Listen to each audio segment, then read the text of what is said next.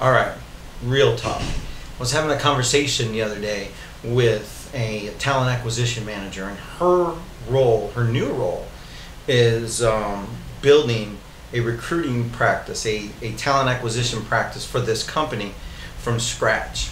And we were talking about candidate experience. And one of the biggest things we got into discussing was providing, not so positive feedback or negative feedback, or just letting a candidate know that they weren't selected for the role, whether they came in second or third or whatever the case may be, and providing that news to the candidate, not via email or not via text or not via Snapchat or TikTok or whatever, but taking that opportunity to connect with an individual.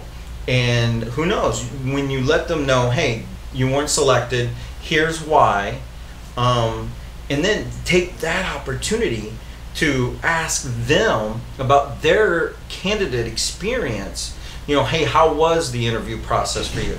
Could it ran smoother? Did we do something right? Did we do something wrong? Asking for their feedback, even though they weren't selected. You'll learn a ton. And who knows?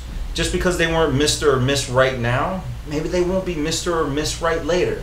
And of course, when you're dealing with thousands of candidates, maybe that's not always a viable option.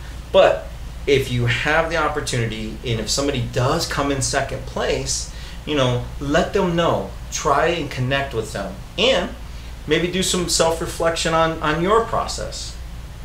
I hope that helps. Check out more, control-find.com.